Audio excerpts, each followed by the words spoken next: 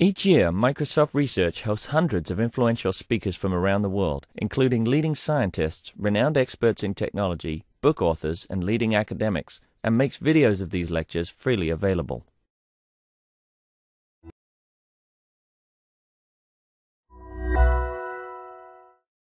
It's my great pleasure to welcome Alistair Donaldson again to MSR.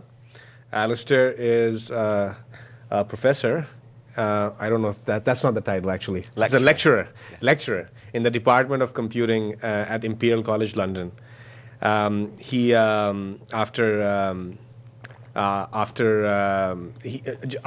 doing his postdoc at Oxford University, he spent a few months as a visiting researcher at Microsoft. And he started the project called GPU Verify for verification of GPU kernels back at that time in collaboration with people here.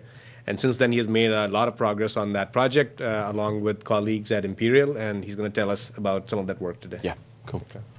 Thanks, Shaz. So given that it's such a small audience, let's make it really informal, and I just tell you a bit about what we've been doing, and please ask as many questions. And yeah, we don't have to get through the whole deck of slides if you have more questions. Hi again.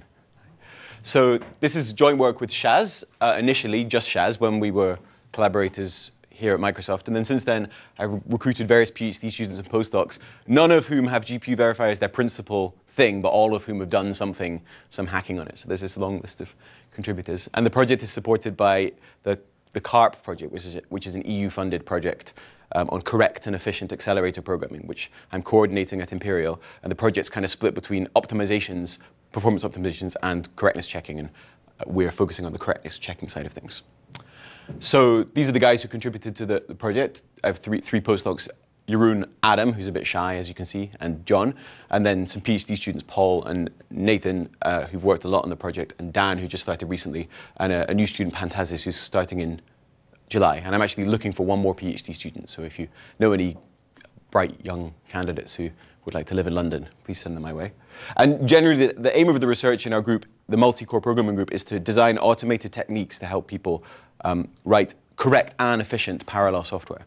So I'm particularly interested in concurrent programming, partly because I think it's cool to try to get things to go faster, but partly because of the correctness challenges it raises. And actually, I think that from a correctness and verification point of view, I think it's very hard to verify general properties of arbitrary sequential programs. But I think if you take a parallel program and you look for things like data races or deadlock freedom, they can be easier, perhaps, to give people useful tools to help them with, rather than try to look at the verification of more general properties.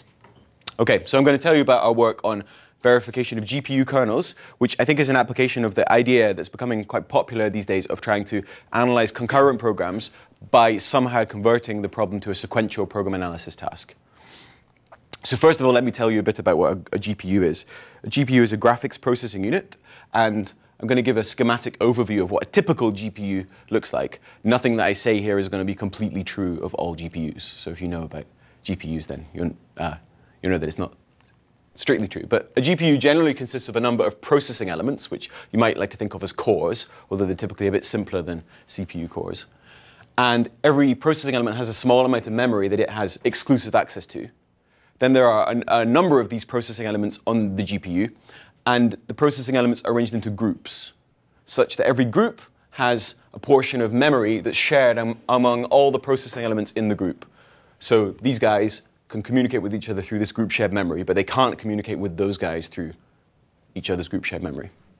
And then, in addition, there's a pool of global memory, which all the processing elements can share. And to some extent, processing elements in different groups can communicate through this global memory. However, in typical GPU designs, there is a mechanism for processing elements in the same group to synchronize with one another, but no mechanism for processing elements in different groups to synchronize with one another. So this global memory is not really used for inter-processing element communication. It's more used to actually get data from the host device and give data back to the host device. Make sense? One question, actually. Yeah. Do GPUs typically provide interlocked operations? Like, such as? Like compare and swap, those kinds of things? Well, yeah, they do, yeah. And that's actually something which we want to look at next in our work. That's quite challenging from a verification perspective. But the one problem is that there's not really a consensus among which operations the various families of GPUs provide. But the OpenCL spec, for instance, has a bunch of atomic operations that it specifies. Okay, so a GPU-accelerated system would typically consist of a host computer, like a multi-core PC. Here I'm showing you maybe an 8-core PC, and a plug-in card. And what happens is the host is responsible for copying both data and code into the global memory of the GPU. And the code is a function called a kernel function. And this has nothing to do with OS kernels. I sometimes get people asking me questions about that. So it's a completely different meaning of the word kernel, or the same ultimate meaning, but a different specific meaning. And the host then says to the GPU, go, invoke the kernel. And what this does is it lights up all of these processing elements. And what they do is they copy data from global memory into group shared memory, from group shared memory into private memory. They crunch through it, eventually copy it back to global memory. And when they're done, the host is interrupted and it can copy back the results for further processing.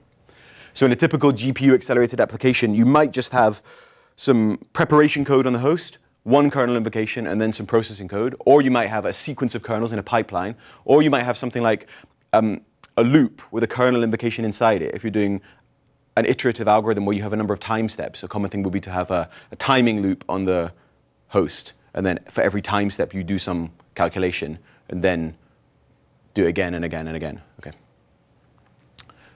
So a serious problem when programming GPUs is the problem of data races, which are well known from regular concurrent programming. So a data race occurs when we have got two processing elements, or threads running on two processing elements, in the same group that access a location in group shared memory, and at least one of these accesses is a write. And this is called an intragroup data race. And we can also have an intergroup data race, where we have threads running on processing elements in different groups, and they access a global memory location, and at least one access is a write, and there's no synchronization operation separating them.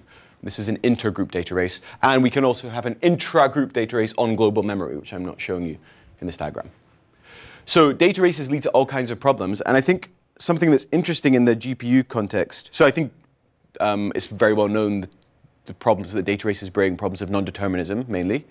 But in GPU kernels, there's, I think, a worse problem, which is that actually you may have device determinism. So on a particular GPU architecture, GPUs, if you know a bit about how they work, you'll know that they're kind of deterministic. So actually threads don't get scheduled by an OS, and you don't have preemptions and that kind of thing. Threads get scheduled by a driver, and they get scheduled in a very deterministic way on a given GPU.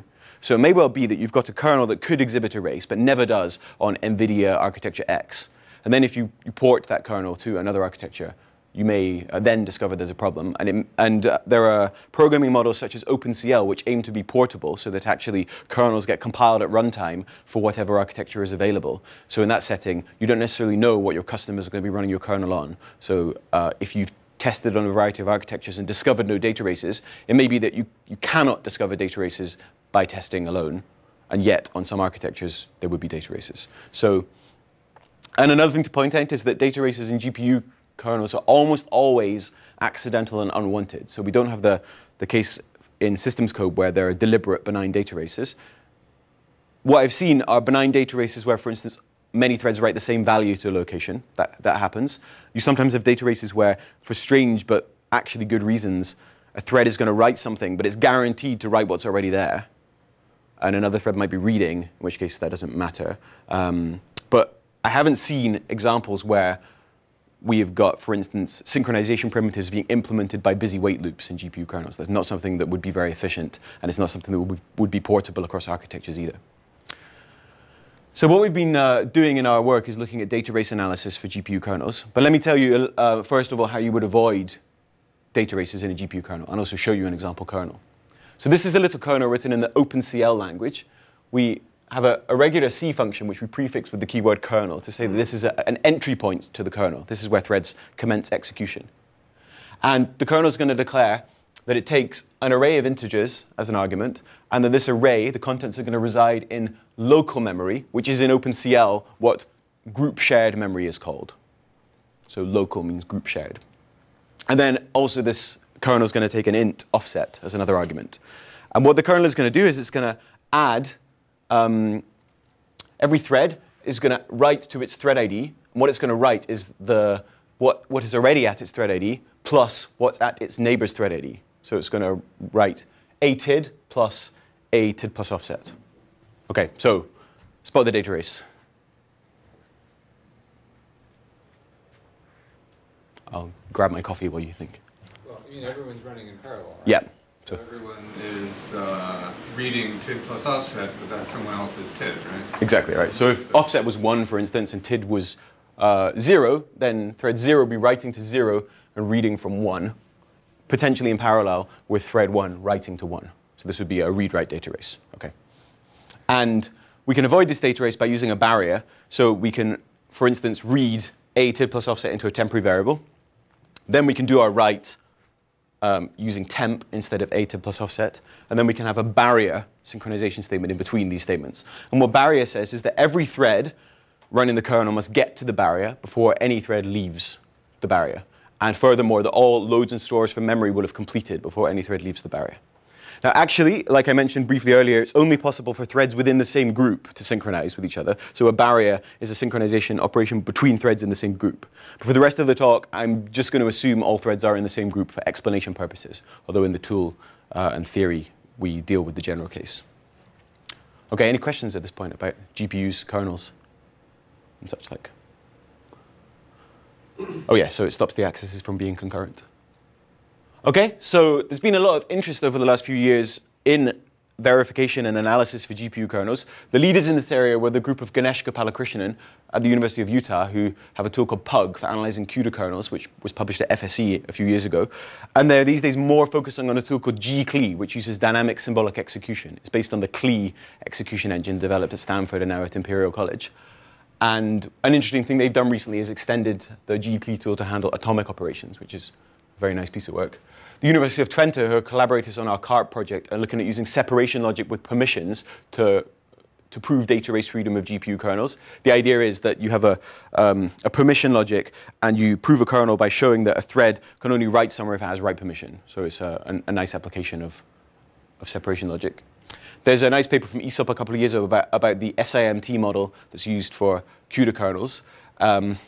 And yeah, another partner in our CART project are looking at doing symbolic execution of GPU kernels. And finally, aside from our work, there was a paper about using test amplification at PLDI last year. The idea of this work is that you actually dynamically run a kernel and check for one trace whether there were data races, and then you use some static analysis to try to discover whether that trace was in any way influenced by inputs to the kernel. And if it wasn't, you can conclude that the kernel is free from data races. Question about that work. Do they actually run the kernel, or do they have a simulator? I believe they did it with a simulator, because it's quite difficult with it's very difficult to do logging on a GPU.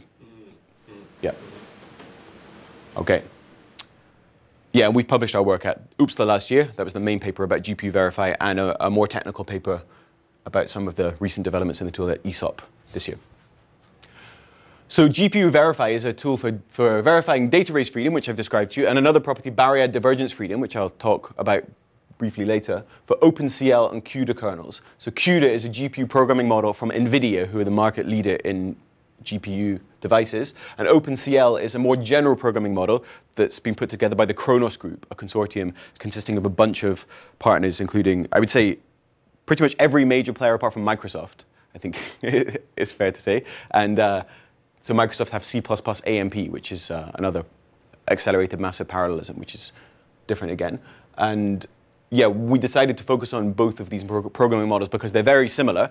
We'd rather just focus on OpenCL, I suppose, for simplicity, but CUDA is more widely used still.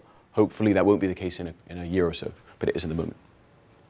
So before I go into the details, I'm going to give you a demo of GPU Verify to give you a feeling of what it does. Please just interrupt me if you have any questions.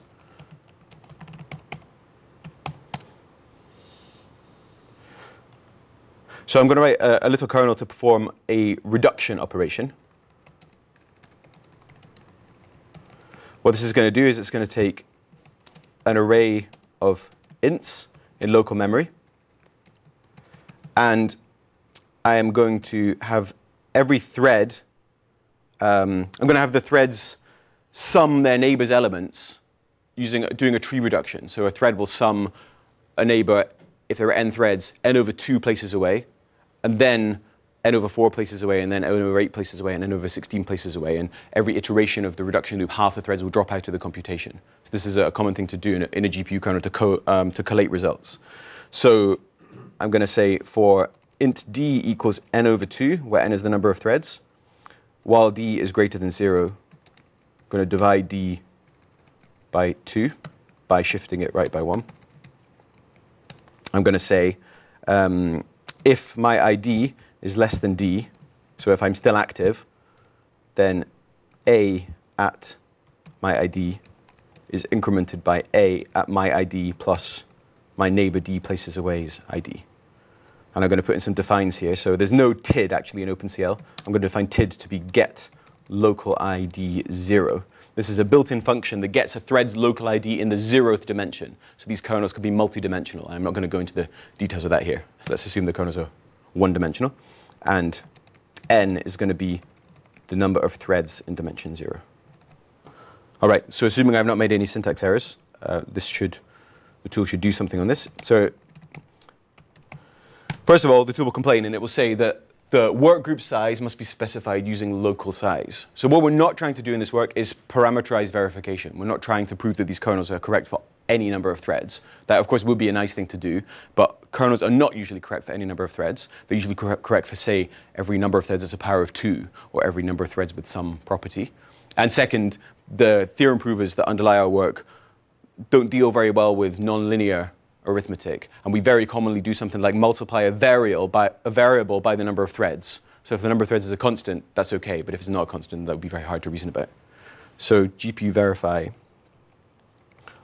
local size. So let's try it with 1,024 threads. And similarly, you have to say how many groups there are. I'm just going to consider one group here. So the tool will think for a minute. I tend to find that when I first run a C# application, it takes a while. Yeah. Okay. So it's reported a couple of possible data races. So it's saying that at kernel.cl, there is a possible read-write race on the array A at byte offset 4. So we see A cast to a character pointer, and then byte offset 4.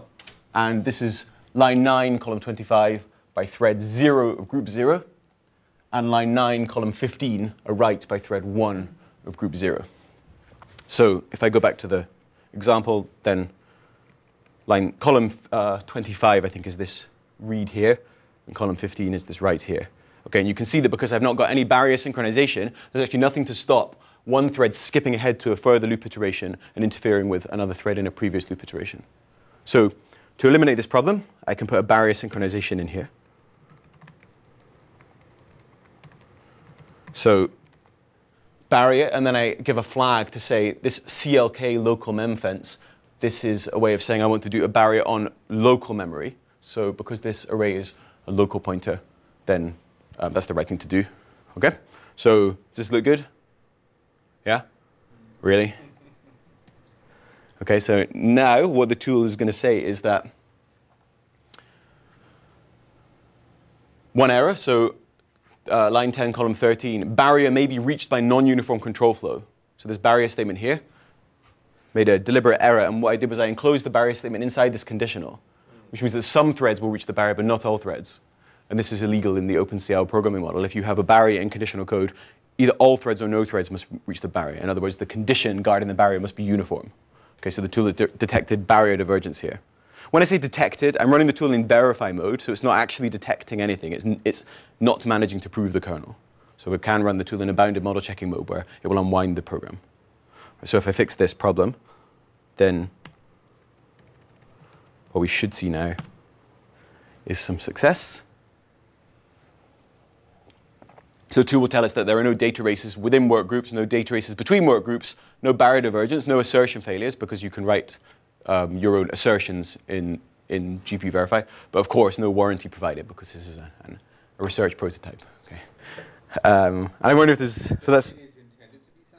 It is intended to be signed, yeah. We're trying to do signed verification. But there are various ways in which we're not signed. For instance, we make the pragmatic assumption that the pointer parameters to a kernel point to disjoint arrays. That I actually have a feeling that that may be required in the spec. I should look that up. But even if it's not required, that's what people do. I mean, and if we didn't make that assumption, we would just report data races everywhere. So that's one thing. We don't do bounds checking, so it's possible you could have a buffer followed by another buffer, and then you could overflow the bounds of that buffer and have a data race as a result. Whereas we would see writes to different arrays, and we would say that they were race-free. So there are various ways in which, we're sound modulo a whole bunch of provisos. Okay. And yeah, we can write some assertions. So I might say here, assert is pow 2 d. And I could say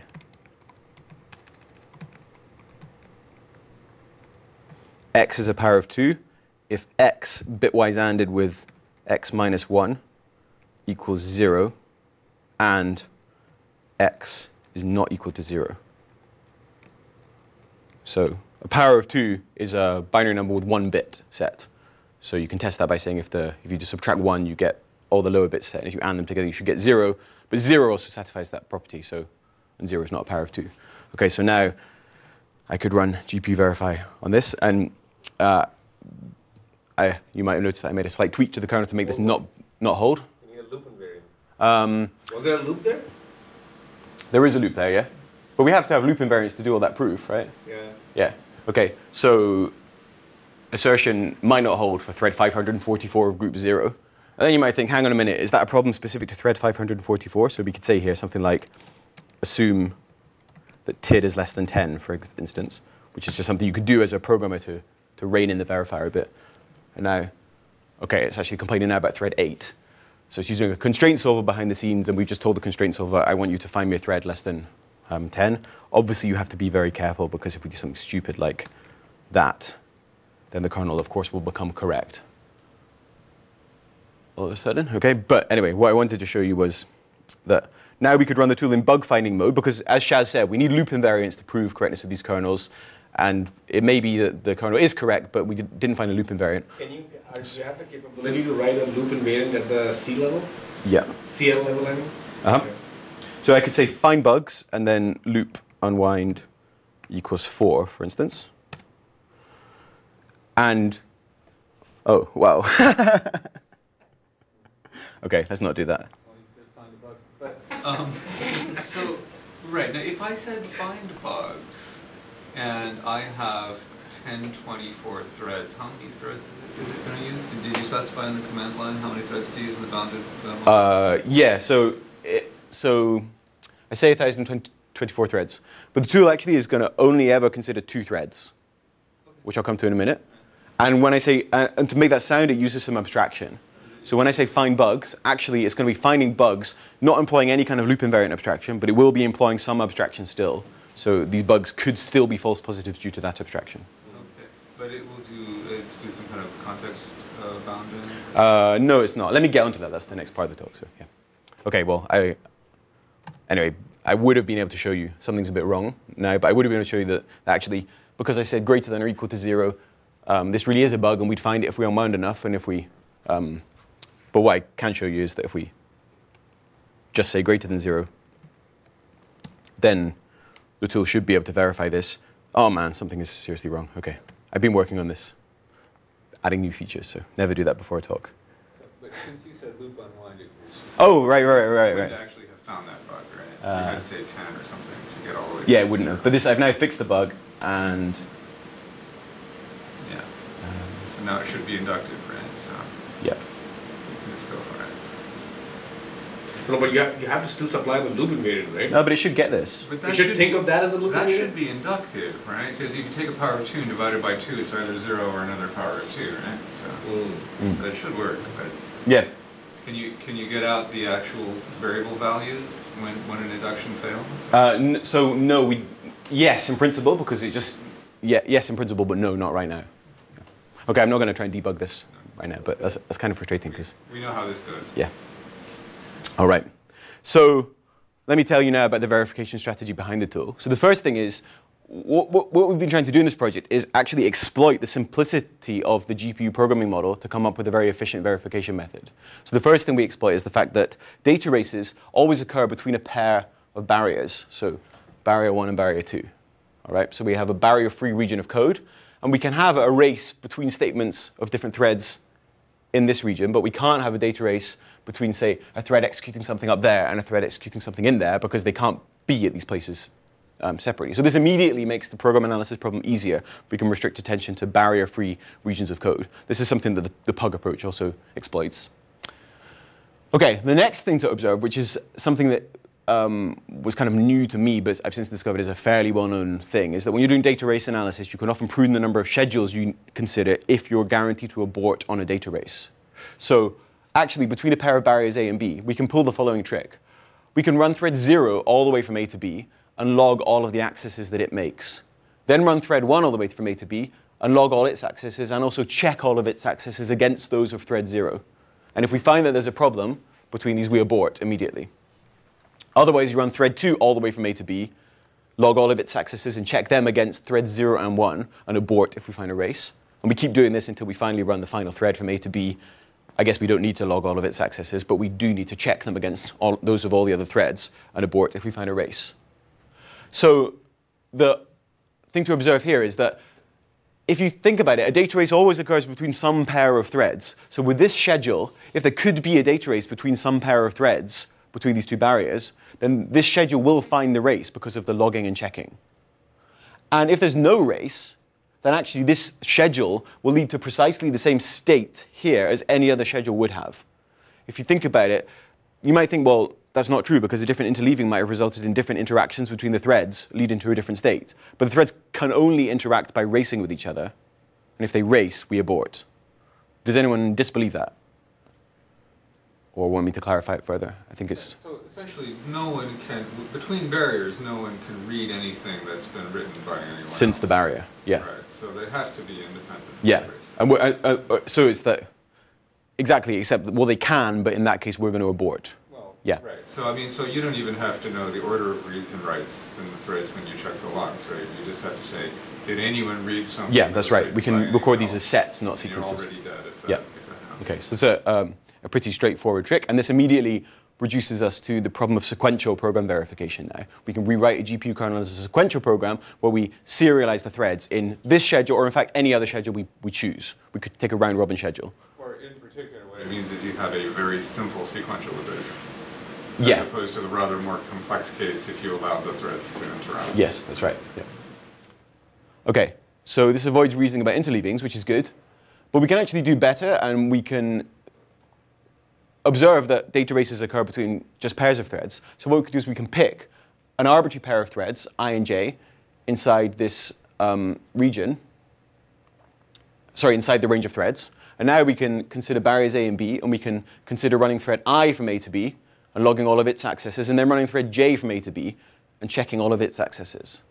Now, because I and j are arbitrary, and I'm not, by the way, talking about choosing a specific pair, like thread 1 and 2, I'm talking about considering every possible pair. If we can show for every possible pair that between these barriers they can't race, then there can be no race between any threads for the barrier region.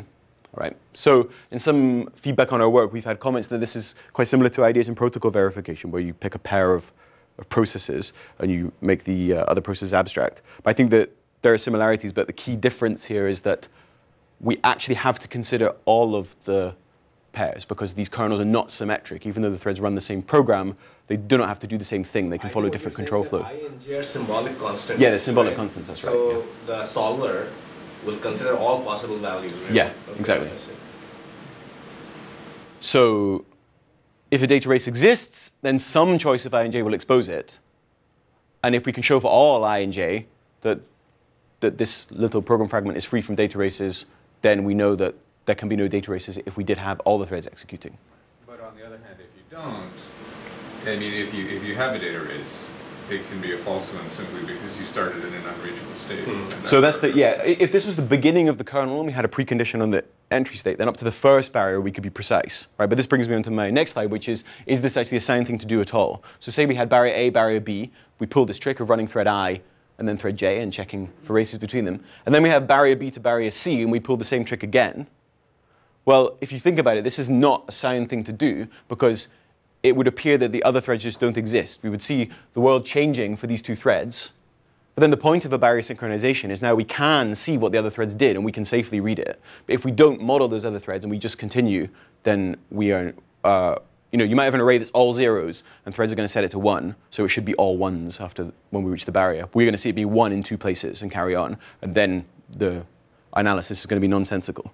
So this is not sound on its own. To make it sound, we have to make the shared state somehow abstract to model possible effects of all the other threads. So there are two things we've explored here in our initial work and something more sophisticated recently. But the simplest idea is to make the shared state completely arbitrary. And there are two ways of doing that. One is you can havoc the shared state every time you reach a barrier. Another thing you can do is you can actually just remove the shared state completely and treat all reads as non-deterministic reads. So if you read into a variable, you just havoc the variable. And when you write to the shared state, you log where the write would have gone for race checking purposes, but you just remove the actual write statement. So we have both options. The second option has the advantage of, avoids the need to generate arrays for the theorem proof to reason about, which can lead to better efficiency. But it has some disadvantages as well, which I won't go into right now, but I can tell you about them later if you're interested.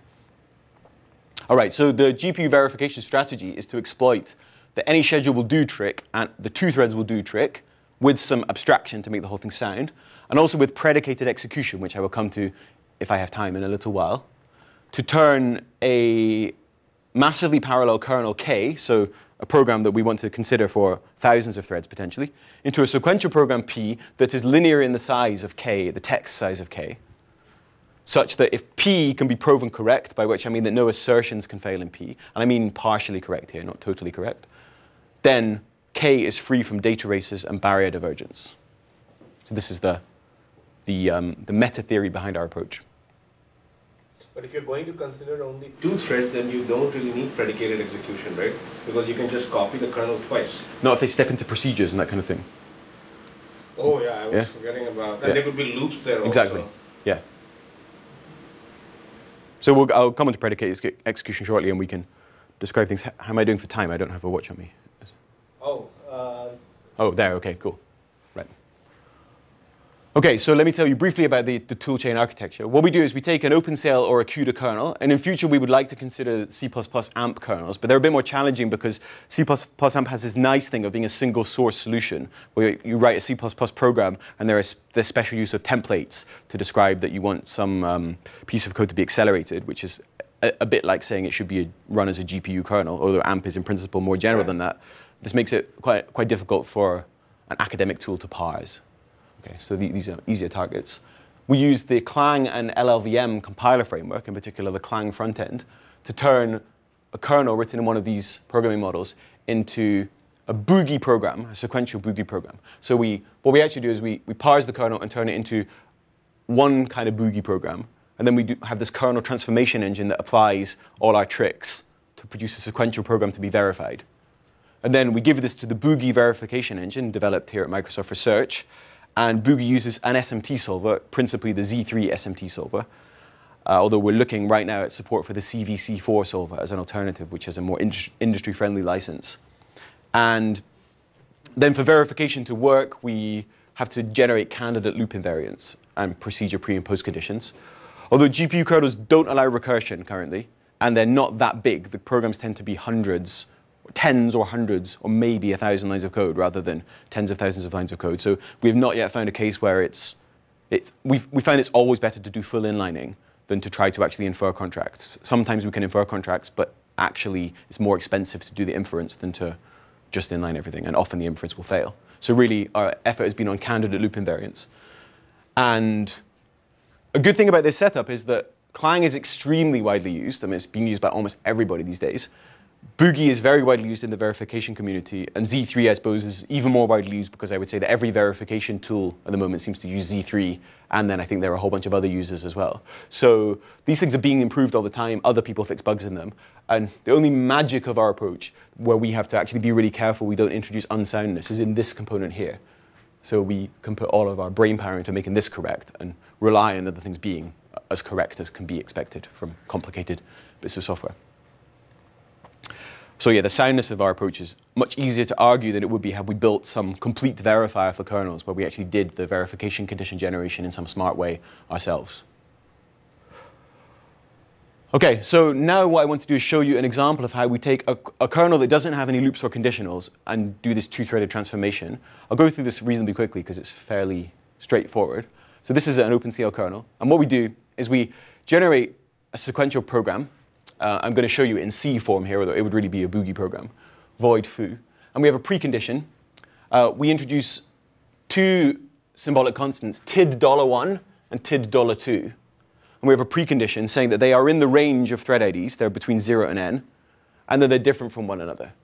So this is our way of considering two arbitrary distinct threads.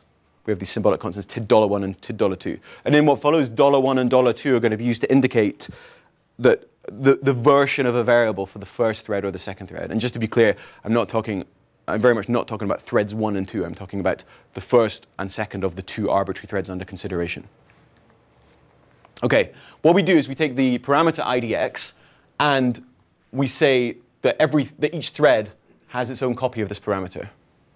And we add a precondition saying that these copies are initially equal, because the kernel gets invoked with parameters being passed by value, and every thread receives the same value for parameters. So the threads could, in principle, change these parameters later, which is why they need their own copy, but initially the values will be the same. And we just remove this array A, because I'm going to show you this abstraction, which we call the adversarial abstraction, where the shared state just disappears completely. Then x becomes x for thread 1, x for thread 2. Y becomes y for thread 1, y for thread 2. And now this read from A tid plus index into x, this turns into the following. First of all, we log that a read has occurred from A, and we log that thread 1 was the reader. Just thread 1. We're not going to consider thread 2 reading, only thread 1. So tid$1 plus idx$1, that's the offset for the read. And then we check that thread 2 reading from A at this offset is OK with respect to any prior reads or writes that have happened, which in this case would just be that read. OK, but this is the general translation. So we do logging for thread 1 and checking for thread 2. And then, to reflect the fact that x will be modified by reading from the shared state, we havoc x for both of the threads. So both threads are doing the read, but we're logging it for the first thread and checking it for the second thread. But we have to reflect the fact that the read happened for both of them, so we havoc both copies of x. And this models the fact that A could have been changing arbitrarily by other threads that may have even been having data races with each other. Then we do the same for y. So log read, check read, havoc y. And then, slightly more interestingly, when we write into A at tid, we write the value x plus y. Then what we do is we log a write by thread 1 at index tid$1, so at thread 1's ID. Then we check a write at index tid$2 for thread 2. And then there's actually nothing more to do. So for the read case, we have to havoc the receiving variable. But for the write case, we don't have to do anything to reflect the effect of the write, because we have actually removed the shared state completely. So it's like the write is disappearing into the void, and in return reads anything arrives. All right. So now let me explain briefly the race checking instrumentation we use. This is a bit of an implementation detail. We could have done something different here, but this we found to work very well. So for every array parameter, we introduce a bunch of global variables. We have a variable read has occurred for the array, which is a Boolean, and a variable write has occurred, which is a Boolean. And the idea is that this Boolean will be false if we are currently not considering any read being in flight for this array. And it will be true if we are considering some read.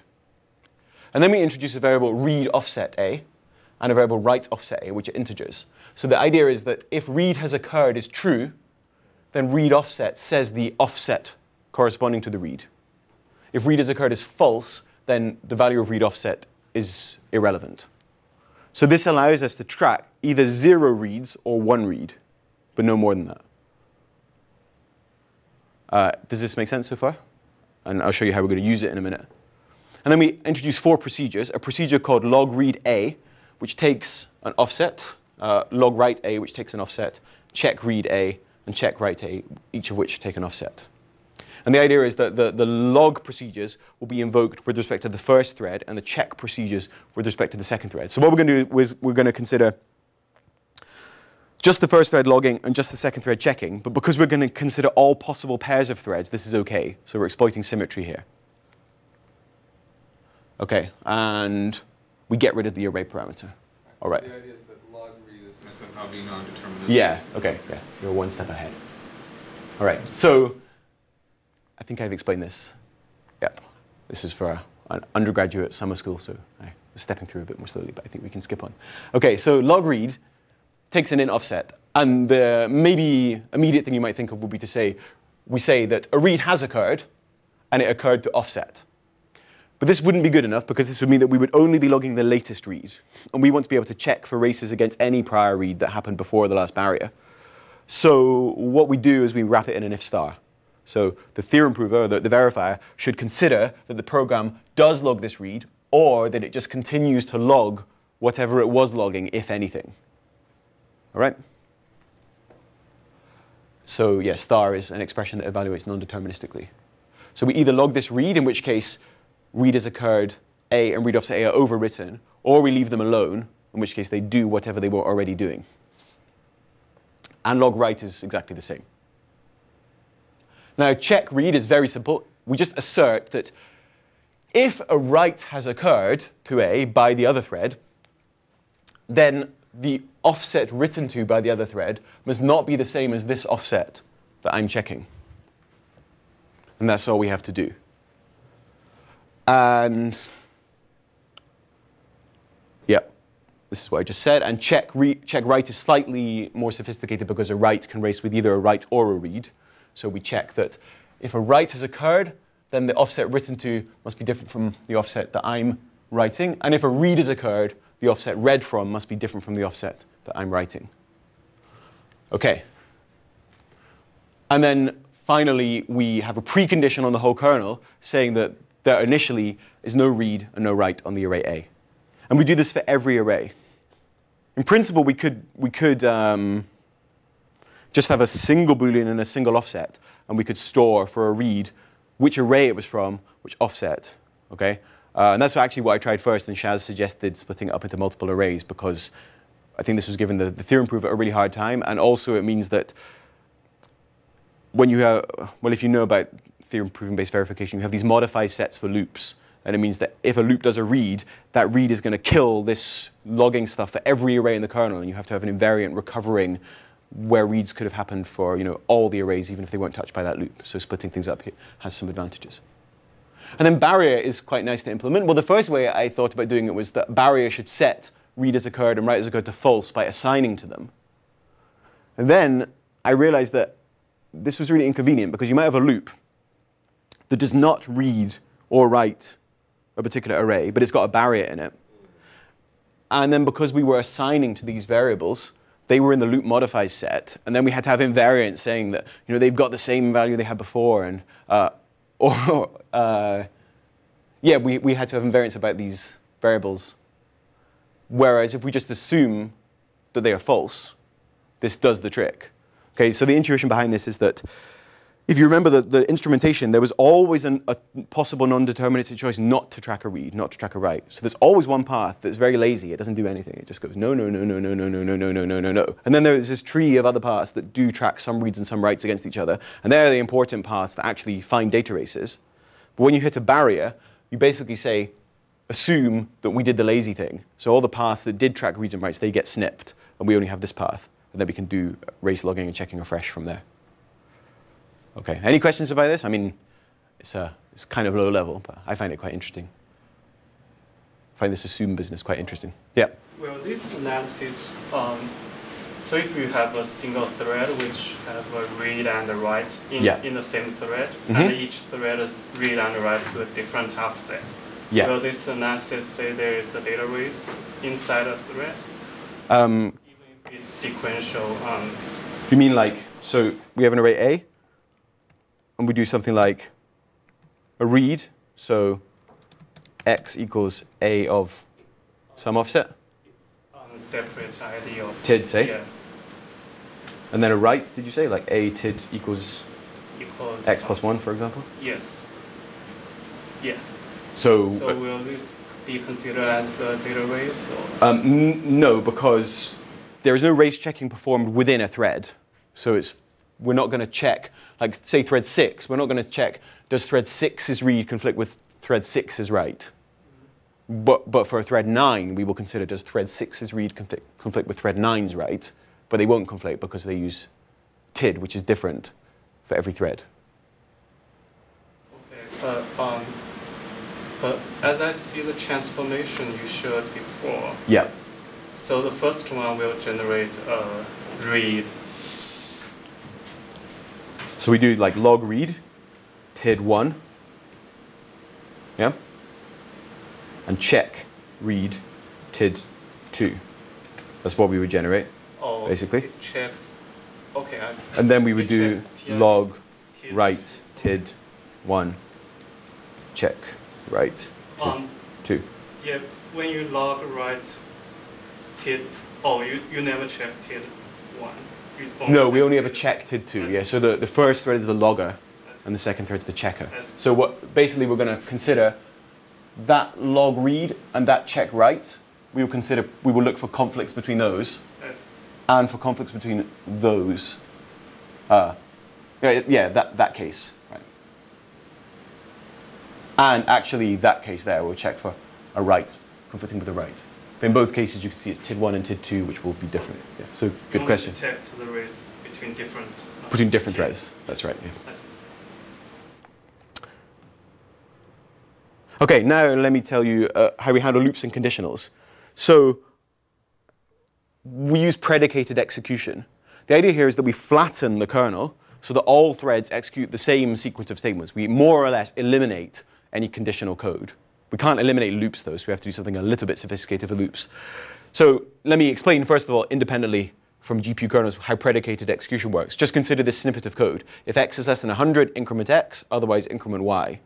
We can make this predicated by introducing two fresh booleans, p and q, and we can say that p is assigned to the boolean x less than 100, and q assigned to the negation of that, not x less than 100. And then we can have, if this program is being executed, then both of these statements will be executed, but in predicated form. So we will say that x becomes equal to x plus 1 if p holds. Otherwise, it just gets assigned back to x. So effectively, this is a no-op if p is false. And then we can execute this statement. So y gets assigned y plus 1 if q is true. Otherwise, it gets reassigned y. Okay?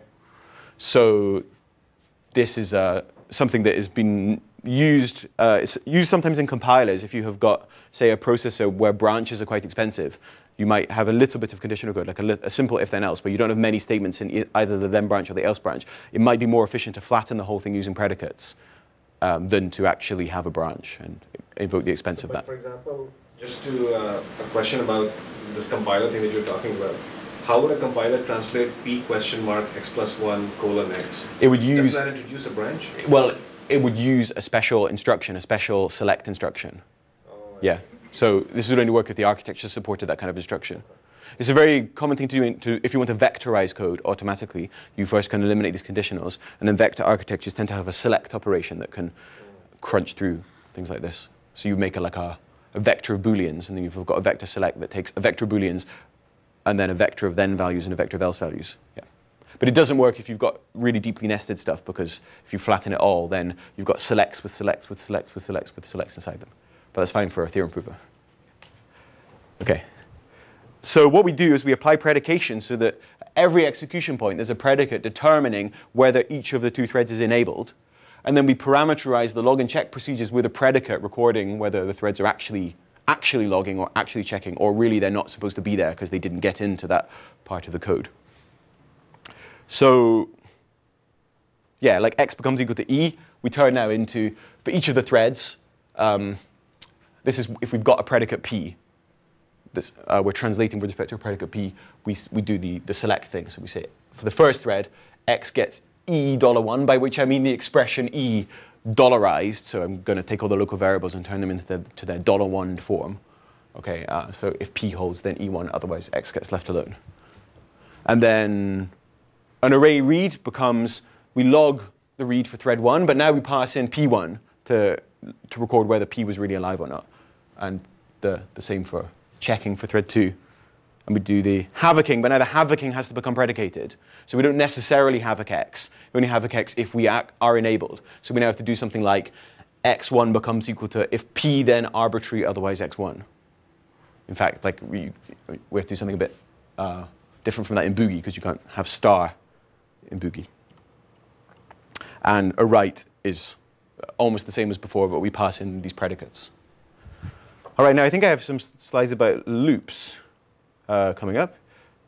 Yeah, the if-then-else is where the predicates come from. So if we've got if e, do s, otherwise do t, what we do is we introduce a new predicate q. So p is our current predicate. So we say q for thread 1 is p for thread 1 and e1.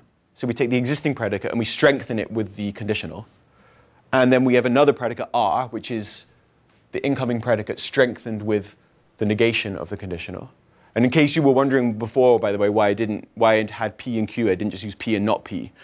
Maybe this will, if you were thinking that, maybe this will answer your thought, because Q and R are not going to be necessarily in the negation of one another because they both involve P. All right. That's a subtlety. Okay, and then we translate the then side with respect to Q, and then we translate the else side with respect to R. Okay, and then the loop cases, I think, is the most interesting.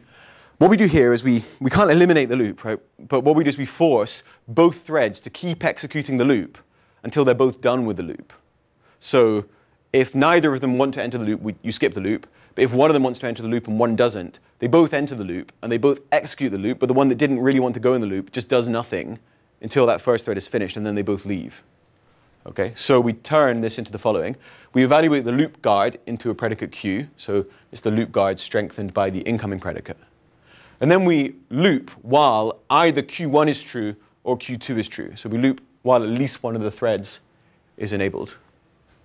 We translate the body of the loop with respect to Q. So this means that a thread, when we translate S, the body, with Q, this will make sure that if a thread was not enabled, if its Q was false, it won't do anything.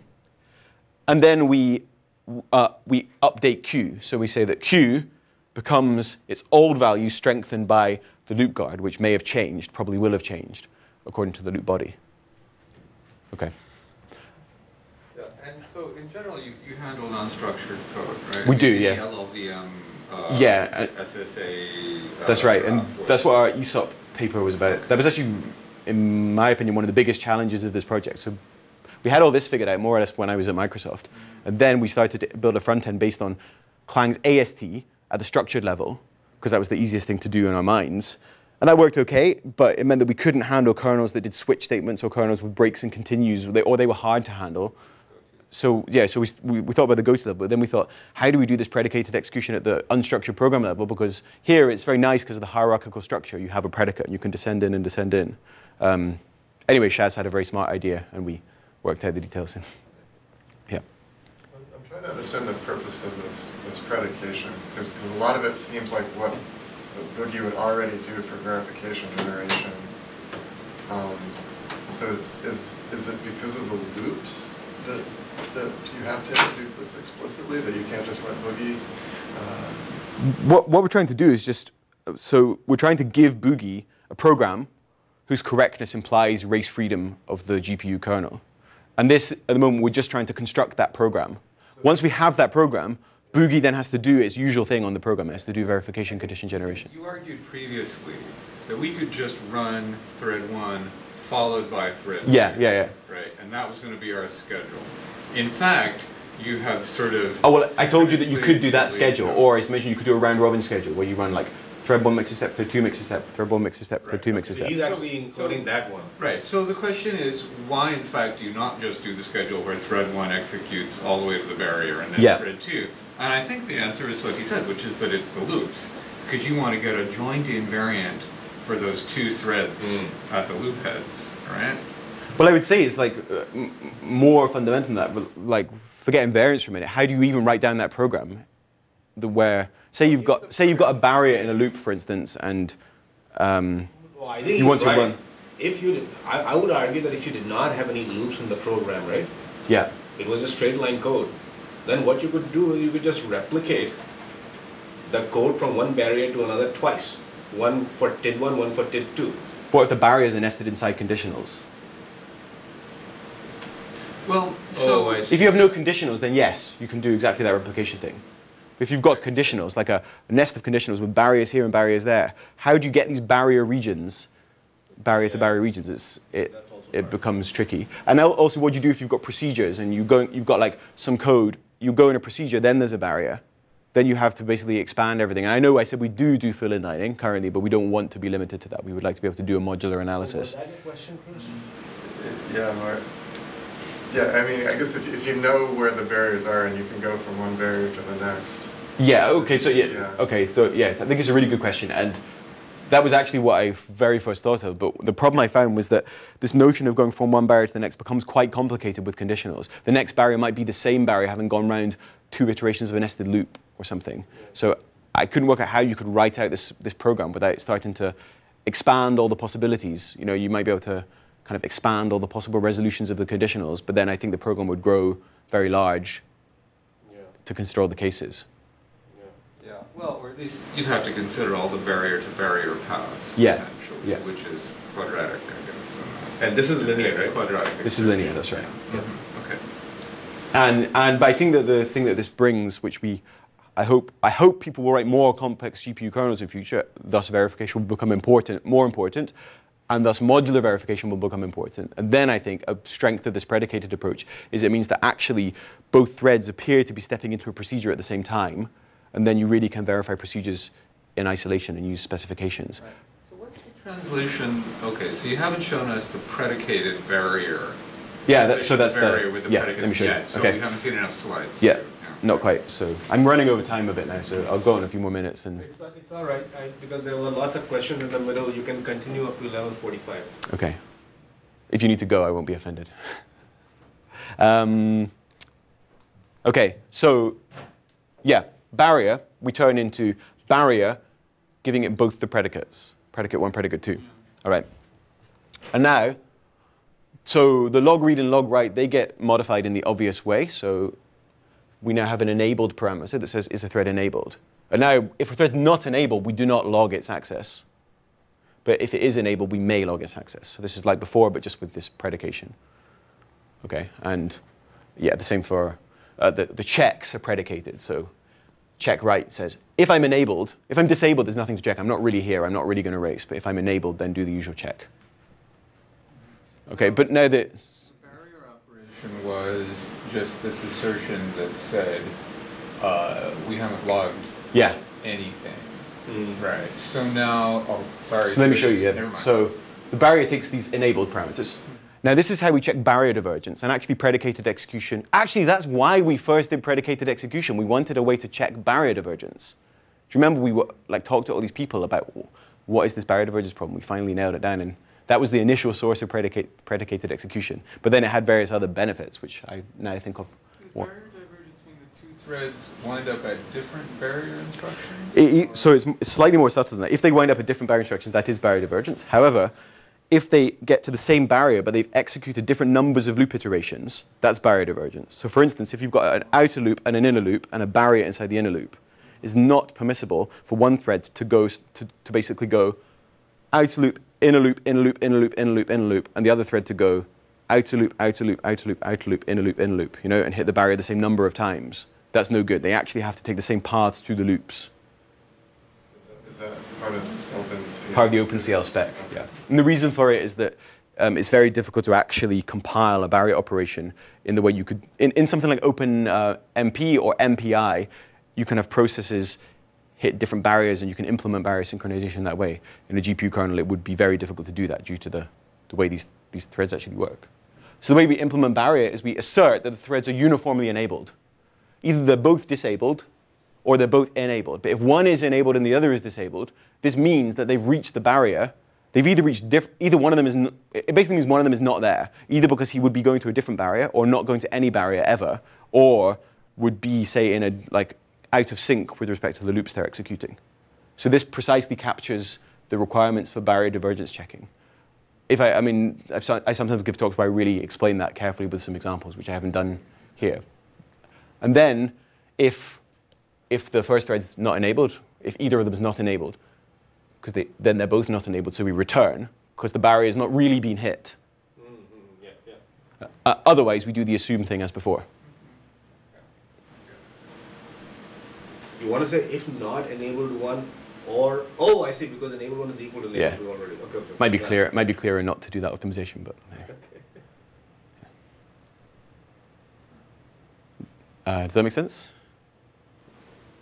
Yeah, I don't understand the definition of barrier divergence for non-structured code, but we could take that one off. Okay, yeah. All right, well, now I just had a slide here where if there was time, I would talk about some of these things. I don't have slides on them. So we spent a lot of time working on invariant inference, which I found very interesting. We use Houdini to do that. And And now what I'm working on, and I've been talking to Akash Lal quite a bit about this, is some ideas for trying to optimize Houdini to be a bit smarter in how it considers candidates. And for GPU Verify, my ideas work really well. That's where they came from. And Akash gave me some obfuscated boogie programs. And my ideas don't work well on them. And I'm hoping to talk to Shaz about that over this next couple of days. So yeah, there were a lot of really interesting practical issues in building on the LLVM compiler framework. The principal one was this predicated execution for unstructured control flow graphs. That was very challenging and interesting. And then doing source level error reporting actually was very interesting because we don't report some assertion might fail. We actually want to report there might be a data race between a pair of statements. And the problem we have is that for one of the statements, things are fine. That's the statement that was reached second. And then there is an actual statement. We know that that statement is the potential culprit. But then that statement will be interfering with something that may be another statement, or it may be something that came from abstracting a loop or abstracting a procedure. And what we want to say to the user is we want to give them a best effort guess at the program statement that caused that problem. So what we actually do is we carry source location information around in loop invariants. So with a read or a write, we log the offset. We also log the line number. And then we have loop invariants that say things like, if there's a read, it's from an offset satisfying this pattern, and it's from one of those line numbers. Right? Seriously, I know it sounds crazy, but and that means that when we get a model from Z3, we can ask which line number the first error came from, and that allows us to give a potential error. I mean, but I thought that the way you have encoded the read or the write logging is using this non-deterministic choice. Yeah. So just following that control information about which branch was taken, will that give you? No, because say you've got a read that's inside a loop, then havocing the loop modified variables can just say a read did occur and it occurred from location 5 billion. And that may just be a false positive, or maybe that there is a write in the loop that could write to that location. So what we have to do is additionally, well, what we do, we don't have to do this. In fact, Matthew Parkinson, I talked to him and he came up with a smarter idea. But what we do currently is we actually carry around source location information in those tracking variables. And then we havoc the source line. And then we have a global invariant saying that the source location variables can only be one of the possible locations they could be. And then we have smarter invariants that try to infer bounds on those line numbers. Matthew's idea is smarter, right? Basically, you know a certain check failed. So you know immediately which array is the problem. So now what you can do is you can eliminate all of the other checks, and you can eliminate all the logs on other arrays. Now you've got a bunch of logs on the array in question. Split them into two sets. Disable them, half of them here, half of them there, and run the verifier on both. At least one will fail. As soon as one fails, kill the other one. Now divide those into two and keep going. You basically binary search until one log remains and one check remains. And that would avoid all this invariant stuff. Because it's very expensive to carry this stuff around in invariants. Cool. I guess Well, that's like a delta debugger. Is it delta debugging? Yeah, more or less. I mean, Yeah. You're sort of saying, take away, keep taking away sources. Okay, yeah. Anyway, so. But it's actually quite hard to implement. There might be a better way to do that. I don't know, but Yeah. Can you say, out of the various sources of imprecision, what's most commonly, the reason why you fail to prove race freedom? Is it because you sort of havocked all the reads from the arrays? Yeah, it's not having a strong enough loop invariant and saying that. So is it because your abstraction allowed a loop invariant that would prove it, or is it because by abstracting so much, by turning all the reads of the arrays into havocs, you lost all possibility of... It's almost always. There are some examples where our upfront abstraction makes it actually impossible to verify the kernel, no matter what invariants we then got. Right. But that's, and there's an important class of kernels, which we have a paper under review about dealing with using this barrier invariance technique for more precise abstractions. But for the most part, kernels don't fall into that category. And those kernels, it really comes down to finding loop invariants that characterize the access patterns of arrays. I see. Okay. And we have a template-based approach for doing that. And template-based approaches have advantages, but their main disadvantage is that if the access pattern falls outside the template or is obscured by syntax that then we die. It's often because you have accesses, at a certain stride or something like that. Yeah, a certain stride, or maybe I mean, I can show you some examples. We have a bunch of cases, and so the things I would like to explore are be more aggressive with the invariant inference and using this technique that I alluded to about optimizing Houdini to make Houdini be able to take larger candidate sets, because the more candidates, the more chance you have. Second thing is we're looking at a DICON-like technique for actually doing some dynamic invariant generation to give Houdini candidates. That's probably how we're going to try it. And the third thing, well, we have a grant funded in which we said we would explore interpolation.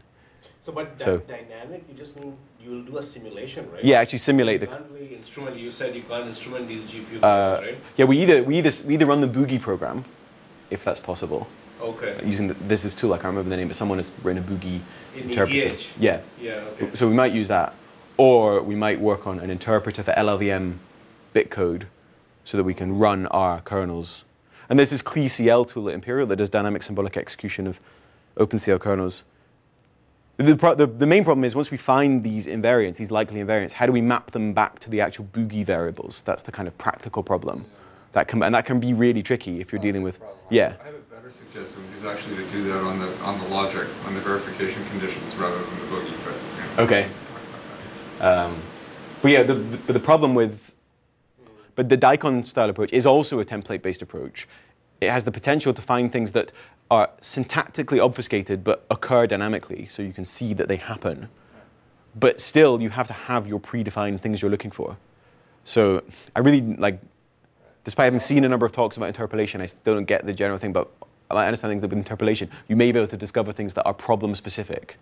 Well, you might, but I was going to say, the other thing about DICON is you can discover things that you can't actually prove. Yeah, that's true, right? Because say they rely on some nonlinear arithmetic okay, or something. We're really trying to actually push this technique to people in industry, and I really think that probably they're more interested in bug finding and such like. So we might use the DICON thing to take invariants and trust them. Just as sort of thing that your CAV reviewers will cry if they hear you say that. But if you want to find bugs, why don't you just unroll the damn thing? Won't you find enough bugs? So that's another problem. So often you have a loop that's going to do an extortionately large number of iterations and is correct. And then you have another loop that's bad. And you're never going to get past that with unwinding. So you may be able to get a hint at a problem by a failed proof attempt. And I have some ideas about trying to under-approximate loops. Yeah. So there's a nice paper by Georg Weisenbach and others at CAV about loop. Well, it's not loop acceleration; it's loop under-approximation, which something like under-approximate acceleration. Yeah. So I had a look at that, and I think that was formalizing some things I've been thinking about. Right. So. Yeah. See, which is why it would be cool to have it built in at a lower level, right? So what? So that other people could benefit from it. So that everybody could benefit from such a level that's right. technique.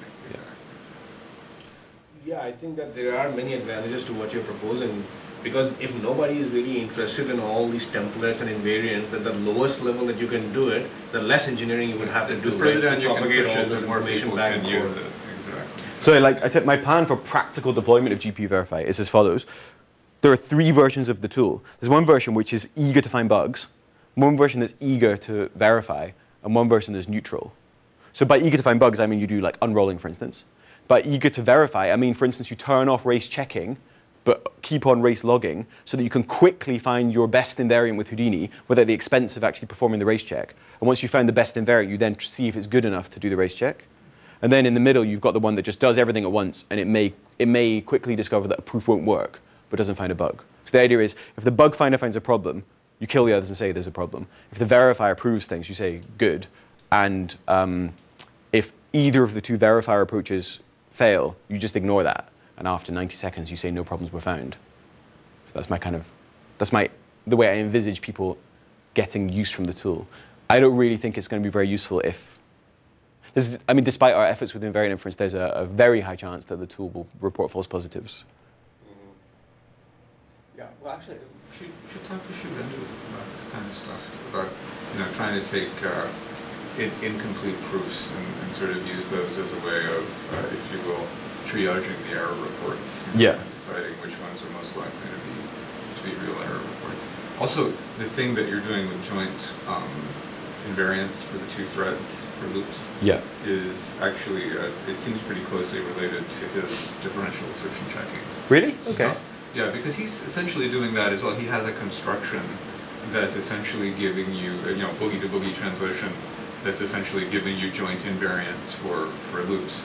And the property. Okay, so you got two programs, and it's like you're considering them in step or something. Say two versions of the same program. I see. Right. And what he wants to know is sort of to say one is safer than the other. If the second version crashes on a given input, then the first version crashes on that input. And so that's what he means by differential assertion checking. Yeah. And so, but in practice, what that means is you're looking for joint invariance for the loops. So it's like running, the loops in the two versions and okay. in lockstep. And it may give something similar. Yeah. Ultimately. Okay. I'll definitely talk to him about that. Okay. Thanks for listening. All right. Okay. Thanks, speaker.